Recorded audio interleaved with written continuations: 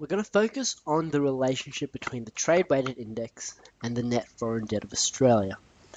Now, as we've talked about before, the trade weighted index is the average value of the AUD.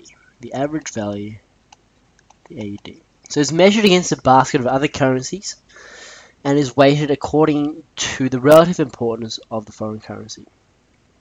And the net foreign debt is the accumulated debt to foreign countries. So as we talked about before in the lecture on the relationship between the net foreign debt and the current account deficit, the current account deficit is only the day-to-day yearly, or commonly yearly, debt accrued by residents to non-residents, where it goes back to zero after each year. But the net foreign debt is accumulated through multiple years until it is paid off by residents who owe money overseas. So now we're going to see how the trade weighted index, or our currency, can affect the net foreign debt. So as we know, there is a two-way relationship between the net foreign debt and the trade weighted index. So we're going to look at, firstly, the relationship between the trade weighted index and the net foreign debt. We're going to see how a change in the trade weighted index can affect our net foreign debt. So for simplicity reasons, we're going to assume that China is the only trading partner of Australia, and that China's yuan is the only currency in our trade weighted index, just for simplicity reasons. But if we use this example, we can come back to the theory of how a change in the trade weighted index can affect the net foreign debt. So as we know, the debt is paid to Chinese residents, and Chinese residents don't want Australian dollars because it's useless to them. They can't spend Australian dollars in China. So what they require is Chinese yuan. So our net foreign debt is measured in overseas currencies. And let's say our net foreign debt is actually 100 billion, to be more. Let's call it, 100 billion yuan. And as we know, at the moment the net foreign debt is around 60 billion Australian dollars. So this is a very much an unrealistic example, but it gives us a basic understanding of how the trade weighted index can affect the net foreign debt of Australia. So this is a purely theoretical example that I'm posing for this lecture.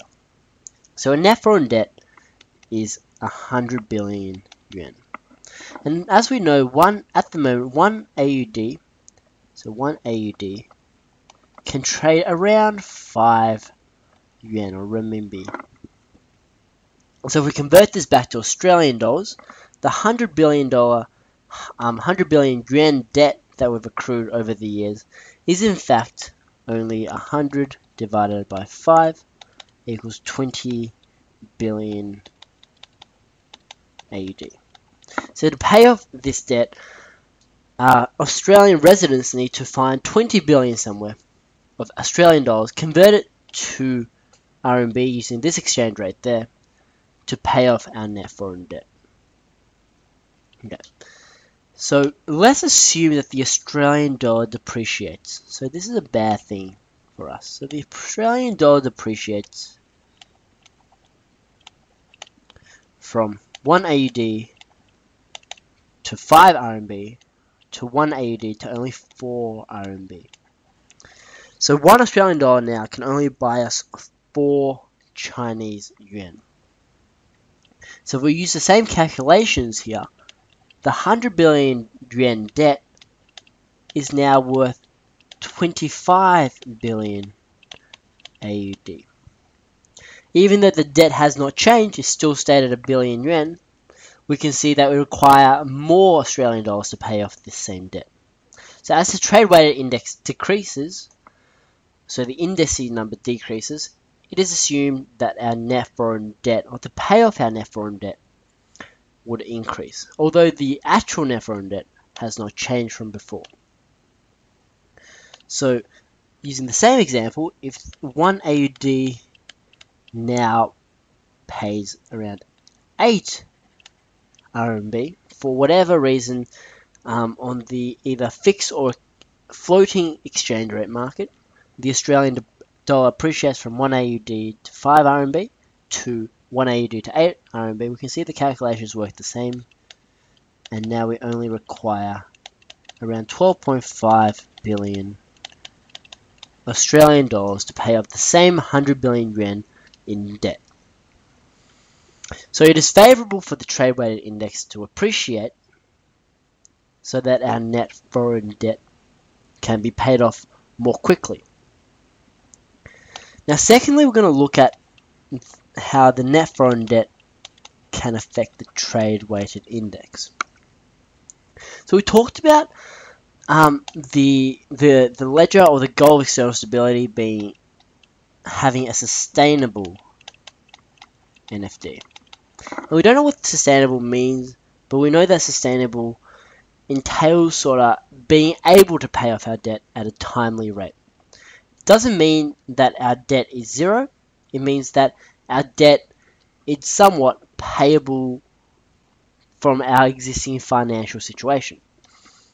So let's assume a situation where a large and unsustainable increase in net foreign debt occurs. So we're not investing, so there is no investment. We're using debt to pay off debt.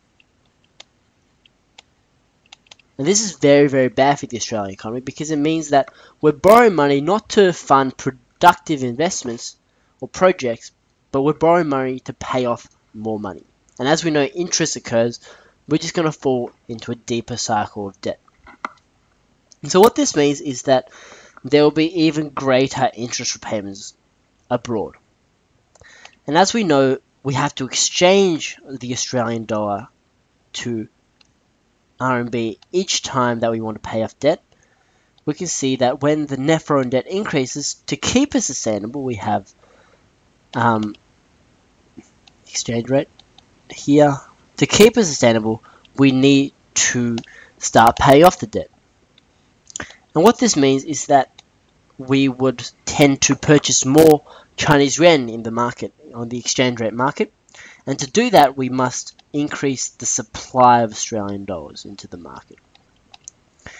So what happens when our net foreign debt increases is that Australian government will tend to purchase more of the foreign currency to pay off our debt, because we don't want it to be unsustainable. We want it to be sustainable so that we meet our international financial obligations. What this means is that the equilibrium or the fundamental exchange rate would decrease from E1 to E2. So as we see, when net foreign debt increases, the trade weighted index tends to decrease. And also by the same token, when the net foreign debt decreases, we have less financial obligations, therefore the supply of Australian dollars within the financial market will go down, the international foreign exchange market will go down, and therefore the value of the dollar would appreciate. So there's a relationship between the trade weighted index and the net foreign debt. So to recap, when our dollar appreciates against a basket of foreign currencies, then the net foreign debt would tend to decrease. But at the same time, if our trade weighted index depreciates, our net foreign debt would increase for all the reasons that we've talked about before. And the second relationship, how an increase in our net foreign debt can lead to a decrease in the trade weighted index, and similarly a decrease in the net foreign debt can lead to an increase in the trade weighted index.